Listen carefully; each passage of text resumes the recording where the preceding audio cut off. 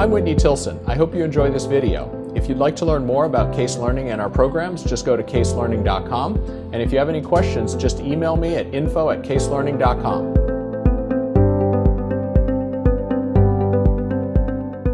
And so at the end of the day, you don't have a license.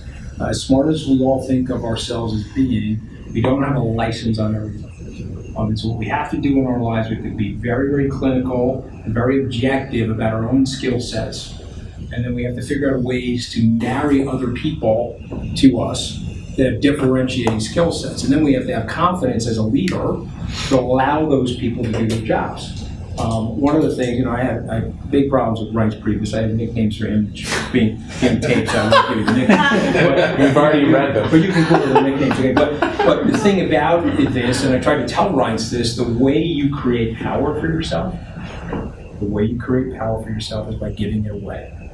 So you understand that? Because the more power you give away, the more enfranchisement that your people feel, the more committed they're going to be to the organization, and the more broad your attack can be in the universe. At the peak of Skybridge, before I stupidly left Skybridge to join the administration, we had the Wall Street Week show, we had the SALT conference, we had a newsletter, we had a $11.5 billion under management, onshore and offshore, and we were entering into the financial intelligence space. So we were doing all 5 of those things, and I was raising money for a presidential campaign at the same time.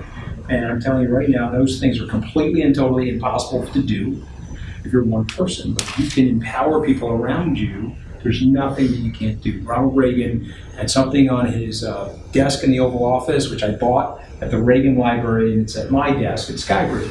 It says there, you can go anywhere you want in life, as long as you don't care who gets the credit. Anywhere you want.